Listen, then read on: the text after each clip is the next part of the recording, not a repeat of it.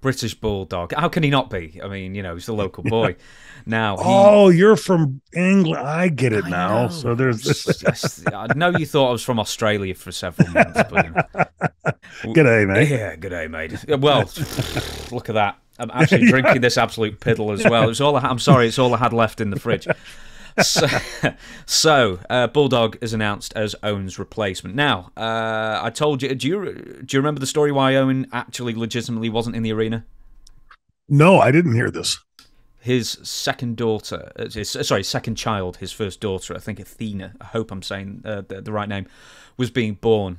And I think she was born like the day before. And something that really surprised me is that Vince McMahon and JJ Dillon let him take a day off, or, basically almost miss the pay-per-view for the birth of his child. Because normally I wouldn't think they'd give a rat's ass if there was a child born or not.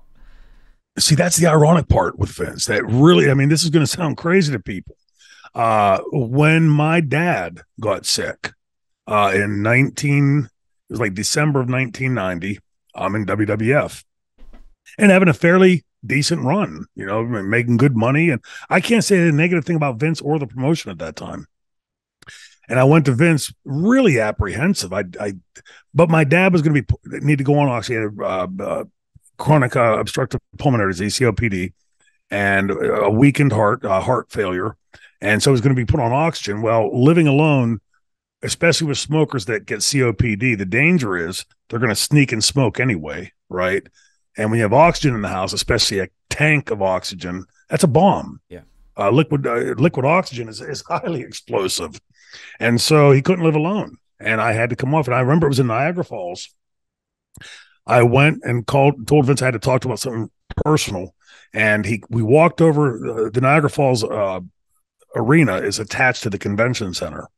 And we walked over and they had one of these rooms set up with all the tables were open and plates and everything on it, ready for a reception or something. And we walked over and we sat down. We had a really, really good conversation for like an hour. And I finally said to him, so I need to be able to be home to take care of my dad. And his exact words to me were, "You've been a great employee since you've been here. Door's always open to come back." He said, "But family comes first. You go home and take care of your dad." And, so with what you just said doesn't surprise me. But in the next breath, he might say well, my dad's funeral's tomorrow. Well, we need you raw. There's this weird dichotomy in Vince that way. He ironically had paid for, I had heard allegedly, for Bam Bam's funeral. Really? And now the story gets convoluted. I heard more of the story from the second Doink the Clown. Oh God, it's so bad with names again. Not Ray Apollo. Anyway, Ray Apollo, yes. Jesus, where did I pull that one out from? Crikey. Yeah, right. Okay, and home run there by the English kid. Australian, thank you very much with the phosphorus. So,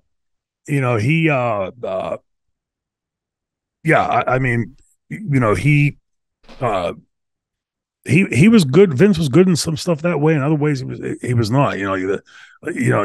Paying for Bam Bam. And then I heard from Ray that some people pitched in money, and then Vince wanted some of it back. It was just a really weird, convoluted story.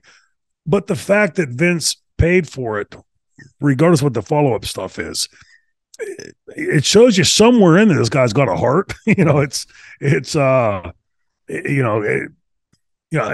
sure to him is probably, hey, this guy saved WrestleMania, whatever the number was, 12 or whatever it was, and doing that, and really didn't want the fanfare for it. And I'd heard that before that went public from a guy that was really good friends with Bam Bam and all this, Paulie Baikow, had come to Legends of the Ring and said, hey, Vince didn't want anybody to know this, but, and I didn't know it to be truth then, from just one guy saying it. But then you start hearing the story more and more. And then Ray telling you the follow-up story to, okay, the guys that pitched in at the club, that kind of thing. Yeah. So there was something else to I think, that's what it was. That's what it was. The guy that collected the money at the bar, went and gave a lot of the money back. But then WWE sent him a 1099 for the money. So you got to declare it on your taxes. That's what it was. It was something like I told me the rest of that story. And I said, why does that not surprise me in the least? It's just too much. But yeah.